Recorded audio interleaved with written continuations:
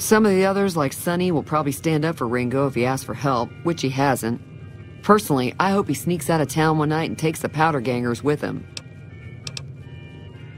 Chain gangs, really. The NCR brought them in from California to work on the rail lines. Problem is, it turns out that giving convicts a bunch of dynamite and blasting powder isn't the best idea. It was a big escape not too long ago. Some of them stuck together so they could make trouble. That's what we're dealing with now.